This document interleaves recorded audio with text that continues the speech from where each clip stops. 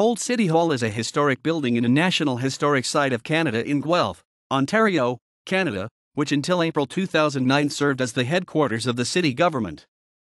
The building is now used as the Provincial Offences Courthouse, which handles matters such as traffic tickets, trespassing, and liquor license violations. The hall was designed in the Renaissance Revival style by Toronto architect William Thomas and constructed 1856 to 1857. The building, which included an indoor market area, administrative offices, and a large assembly hall, was constructed from locally quarried stone.